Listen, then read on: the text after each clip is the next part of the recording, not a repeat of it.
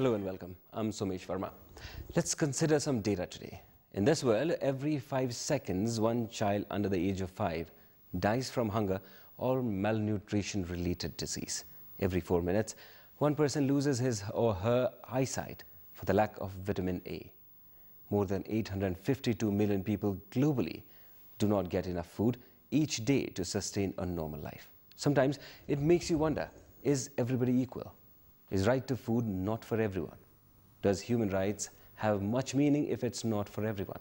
Can we imagine a world free of hunger in which every woman, man and child can fully enjoy their human rights in dignity, particularly the right to adequate food? To talk about these, today we have two guests in our studio. Dr. Anna Maria, who is FIAN International representative in Geneva, and Dr. Keshab Khadka, an economist. Welcome to our show. Hello. Can we start with Anna? Yeah. How do you define right to food? Because we know, as we speak, a lot of people across the world are hungry. Yeah. So we talk as food as a right when we say that everyone should have the possibility to claim to the state for them to have access to adequate food which is available all the time in a sustainable manner. That sounds quite complicated, but the most important thing is that states should respect the right of people, which means they should not interfere when people already have the way to have their food, to have their income. Second, they should protect people, which means if others like non-state actors, business companies, landlords, come and impede that people feed themselves, the states should regulate, protect, monitor, or even sanction those actors. And third, the state should fulfill, which doesn't mean giving food. It's not the idea of providing food, but it's the idea of putting all the measures necessary to ensure that people can feed themselves. And just for those who are not able to feed themselves, you or the state would have the obligation to provide adequate food within a strategy, which means that you shouldn't make people dependent of this food aid or food assistance, but give them the food until they are able to feed themselves. And for that, states should adopt strategies. We'll move to Keshab. Dr. Keshab, do you think a country like Nepal has enough capacity to do this? Thank you. And that enough capacity, how to define? Exactly, that's your job. That's the problem.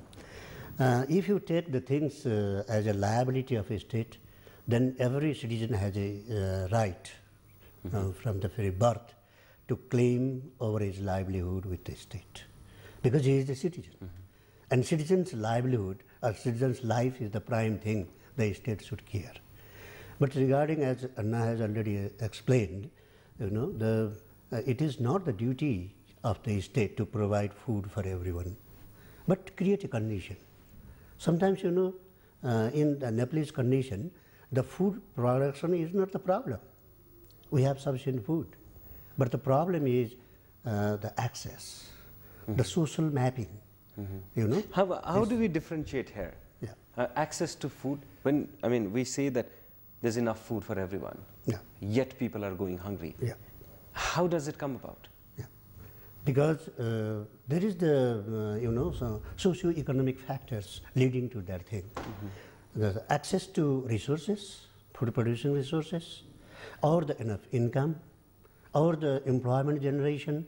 There are so many things which affect the access. Access means there are two types of access. One is economic and another is social. You know, sometimes we have economic access means you should have enough means to purchase the food required for your livelihood or for your standard life, and that purchasing power, the capacity enhancement of that purchasing power, it is related with the economic aspect of access to food. At available food price, you should have that much income or that much resource that you can buy food. Another is social access. And social access is the most important thing in our context, because we have different social hierarchies on the one hand, and the economic resources are, you know, sometimes correspond to the different social hierarchies. closer to the state power you are, or in a beneficial position, then you have better resources than the otherwise. So it brings in a question, should this happen to food? I mean, just because I'm more powerful, I have access to food, and somebody who's less powerful doesn't have access to food. That's what we are trying to avoid from the human rights approach. We don't want to get away to anybody the food they have, but we want to avoid that people abuse, and that can be state actors. So basically we're talking about, I have enough, so I waste a lot. You don't have, so you don't get at all. Yeah, that's one thing. But the other thing is that many times also people are victims of other people who are getting them away the resources they need, for example, food, and that's not necessary in the same country. It can also be that foreign investors come to Nepal and decide to put a huge hotel in the best places, and all the people who are living there and having their livelihoods there are evicted, and then they do not have any possibility to continue. Normally it happens in case of big dams, and when these are constructed, you see a lot of farmers being displaced and put in an area where they cannot grow anything, and eventually their means of earning and eventually means of having food is diminished. Yeah. Exactly. So are we talking about that? Exactly. And what we normally hear is that every country is responsible for the people living in their country. That's like the domestication of human rights. But in fact, it creates a gap of protection, because more and more in the world, in the globalized world, you have situations where many countries or many actors are involved. You can, for example, have a Swiss hedge fund investing in a project from Indian enterprises building a dam between India and Nepal, and on the end affecting the indigenous people from Nepal.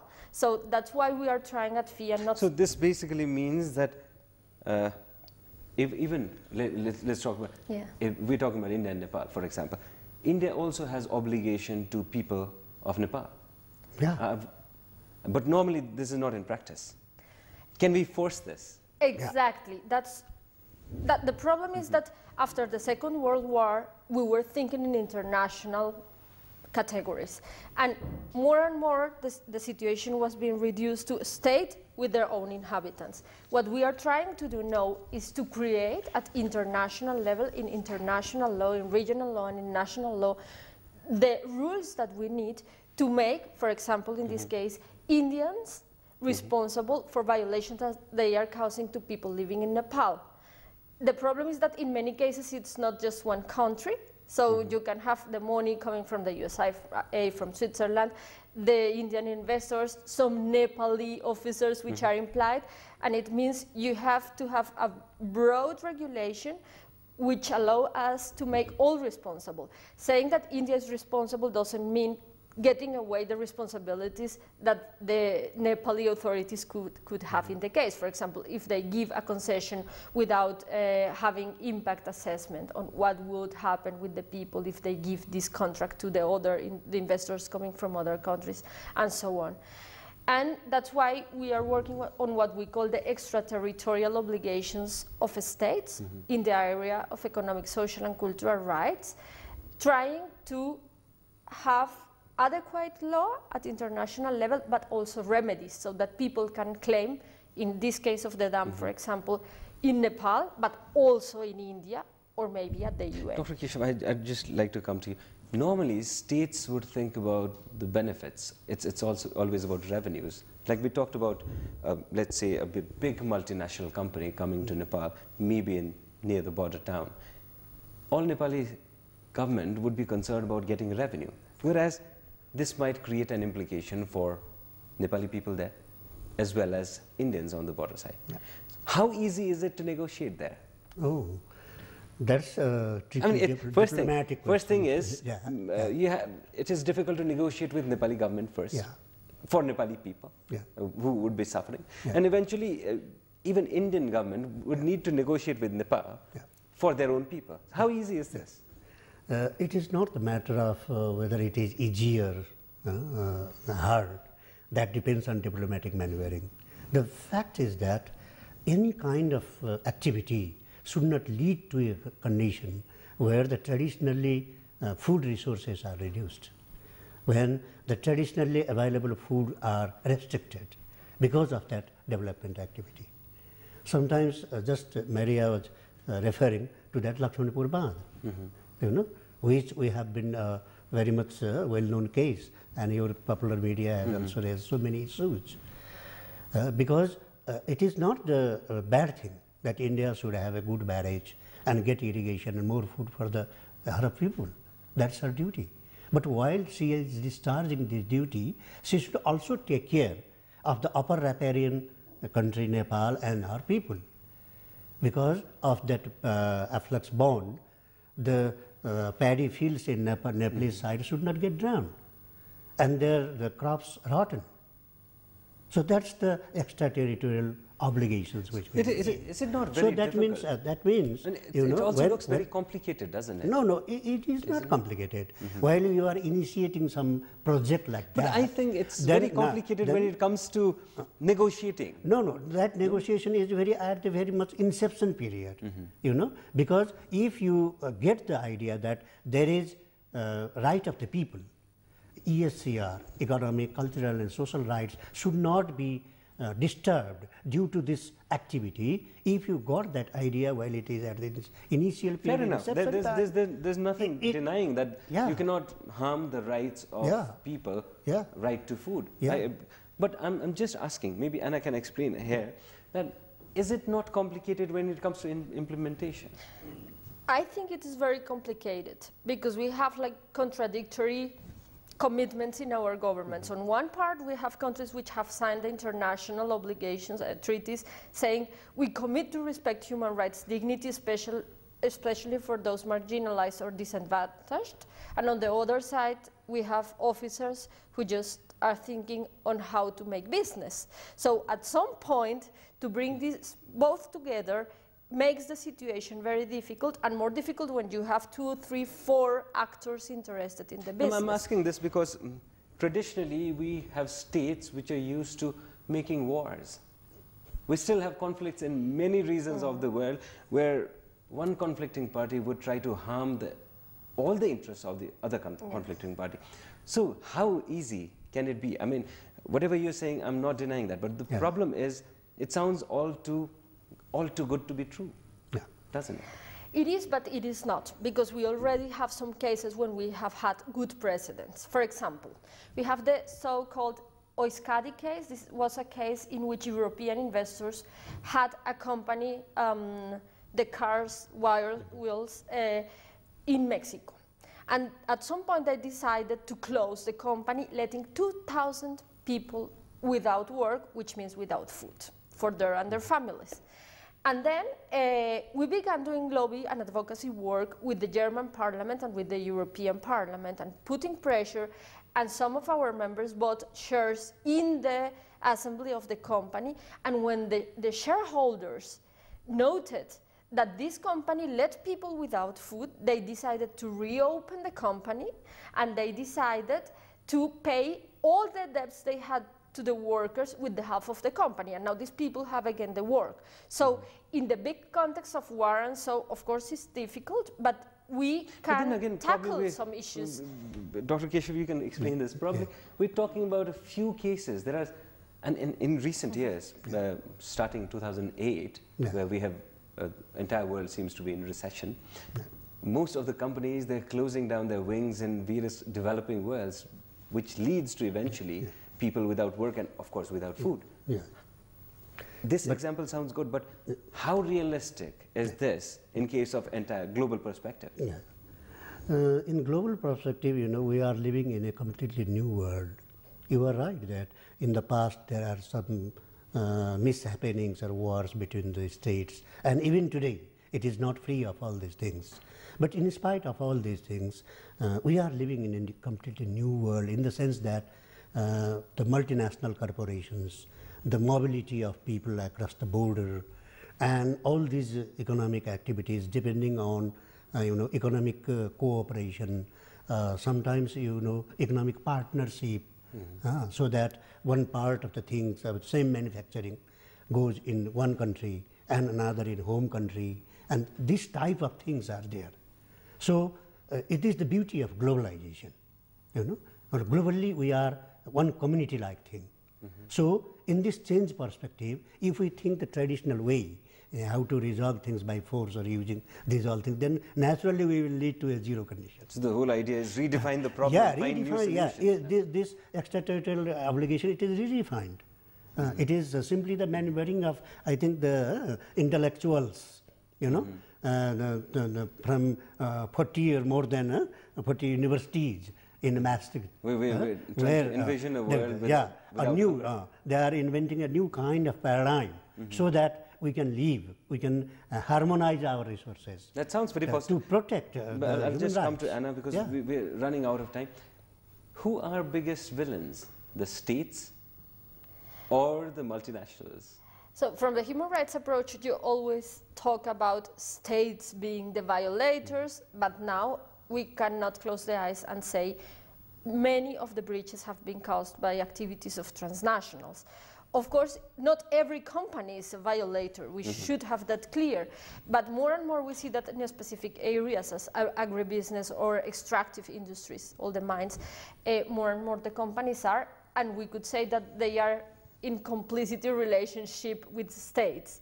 So, and have power over many states. So because these to say one or the other companies is difficult normally have because such a they are big together. clout that they influence the state, and there are a lot of monetary kickbacks. We've known of this. So that's why we are looking in our very difficult work, as you mentioned, for an international human rights court, where we would be able to bring the states and the companies, because we know at the national level it's very difficult to get justice in many cases, not in all the cases. So if we would have the possibility to have decisions of judges which we could enforce coming from the international level, that would support the victims, because on the end all that is really to support people suffering and hunger of malnutrition. And normally this hunger and malnutrition is not because people are lazy or because they grew up in this or that region, but really because of relations of power, and we have to try to correct to different mechanisms that we are developing. I know it's not a really easy task, but other ways it would not be a task. There are some things you have to do, whether it's easy or not. And we'll come to Dr. Keshab. Yeah. There are enough experts who say that food problem is because we're not growing enough. But there are some who say that we're growing enough food to feed the entire population on this planet.